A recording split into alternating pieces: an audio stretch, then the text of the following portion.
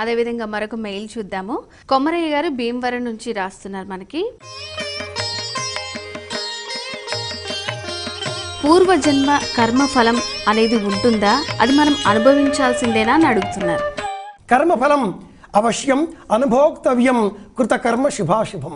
మనం చేసిన దానికి మనం అనుభవించక తప్పదు. ఏం చేశాం మనకు తెలియదు, గత జన్మలో ఏం చేశామో మనకు తెలియదు, గత జన్మలో మనం ఏమై ఉంటామో మనకు తెలియదు.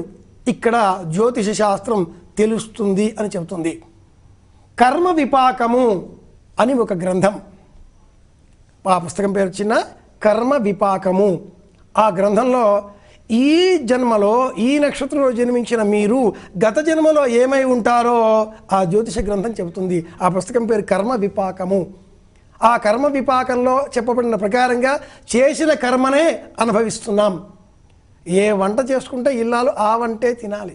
ఎవరో ఒక ఇల్లాలు రోజు ఒక వంట చేసుకుంటుంది, ఆ రోజు కూడా వంట చేసుకుంటుంది, తింటున్నది, ఏడుస్తున్నది. పక్కి ఇంటి ఇల్లాలు వచ్చింది, ఎందుకు ఏడుస్తూ తింటున్నావమ్మా అన్నది. వంకాయ కూరతో భోజనం చేస్తున్నాను, అందుకే దుఃఖం వస్తుంది, తింటున్నాను అన్నది. బాగానే ఉంది కదా అని పక్కింటి ఇల్లాలు అడిగింది. 5 రోజుల నుంచి ఇదే తింటున్నాను అంది ఆ ఇల్లాలు ఏడుస్తూనే. ఏమమ్మా వేరే వంట నీకు రాదా? నాకు వంట రాదు, మరి ఇదేమిటి మా ఆయన చేశాడు, 5 రోజుల నుంచి ఇదే చేస్తున్నాడు, అదే తింటున్నాను. ఫలమేమిటి? వేదాంత తాత్పర్య భావన ఏమిటి అంటే ఏది చేస్తామో అది అనుభవిస్తాం.